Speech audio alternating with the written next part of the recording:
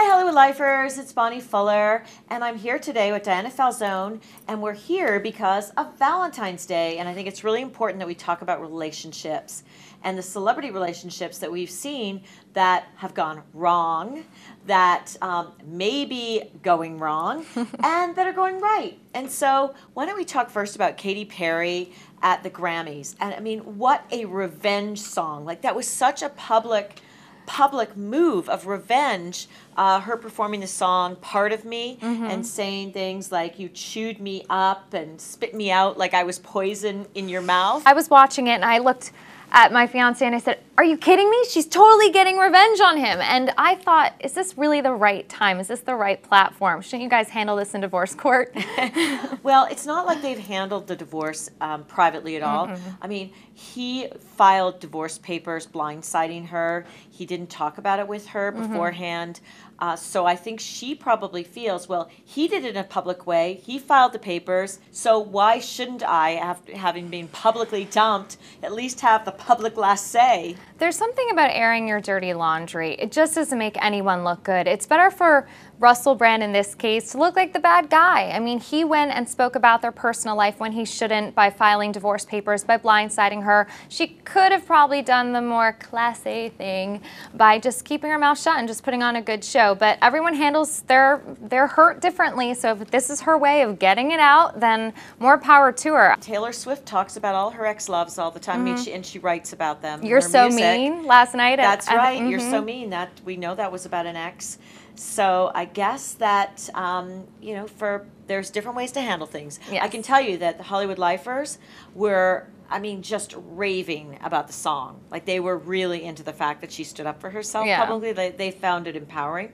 But we all have different opinions. Now, Kim Kardashian stepping out for lunch with her ex, Reggie Bush. And it's only been a couple months since she filed for divorce. And, I mean, they didn't exactly do it in a hidden away place. They did it in the Beverly Hills Hotel, which is a pretty well-known spot. Yeah, and you know paparazzi is going to be there, especially when it has anything to do with Kim Kardashian. It's not always a good idea to revisit your past with an ex, especially an ex that has had a shady background. There was allegations that Reggie Bush either cheated or flirted with other girls while they were dating, and that he was commitment phobic. So I don't know, unless she's trying to find some sort of closure from this, why she's talking to Reggie again, unless there's just this flame that never burnt out for her. Maybe she never got over him in the first place. Right. Reggie, I mean. Right. And their marriage was just this little interlude. More of a rebound relationship than an actual real love. I mean, Chris Humphries at this point, I'm hearing or seeing that he's getting more of a backbone, standing up for himself and saying, I don't want money, I don't want anything, I just want the divorce on my terms. Which takes a lot, especially with a brand like the Kardashians. But they got married too quickly. I mean, bottom line. Another couple that's taking things slower, and I think the right way, Justin Bieber and Selena Gomez. They're in town here in New York. Yesterday, they went out for lunch to Hooters, of all places. They've been there before. It's for the wings, Bonnie. Everyone loves the wings. Apparently, it's the fried pickles. Apparently, Selena loves the fried pickles.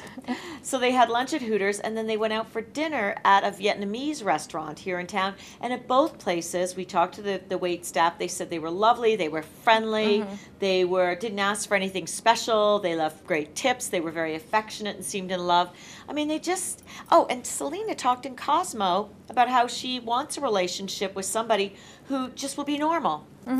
I think they're the cutest couple going in Hollywood. I really do. They're a great example, great role models, and I think they realize that they're under the limelight. They can't avoid it, so why not just embrace it? They're grateful and appreciative for the fame and the celebrity that they have, which I think so many of the stars aren't. They just say, oh, I don't want the paparazzi. Meanwhile, they're making calls to be photographed. So at least they're outwardly showing their fans that they can see a little bit of their life, and that's a better way to deal with it than try to keep things secret. Because when you keep things secret, especially your relationship, you can't live in a cave. You have to live. No, and that's what Selena said. They want to be as normal as possible, and that's what they're being. Apparently, they were very low-key in both places.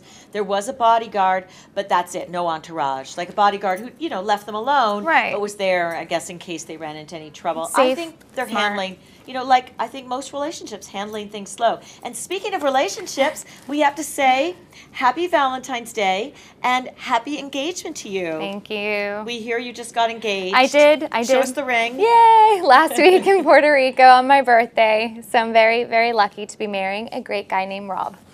Well, Mazel Tov on behalf of all of HollywoodLife.com. And happy Valentine's Day, everybody. Bye.